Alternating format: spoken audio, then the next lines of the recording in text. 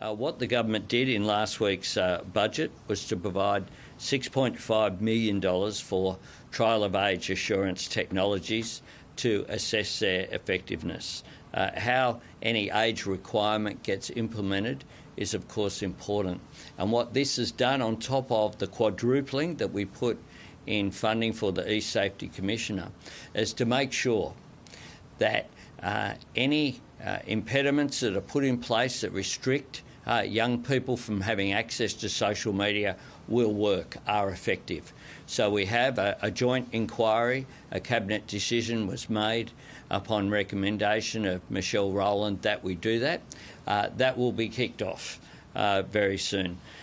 Social media is going to be one of the use case scenarios that will be examined. By testing these particular settings, we will have a much better understanding of what they are able to do to build this into their systems. See, now that's some bullshit.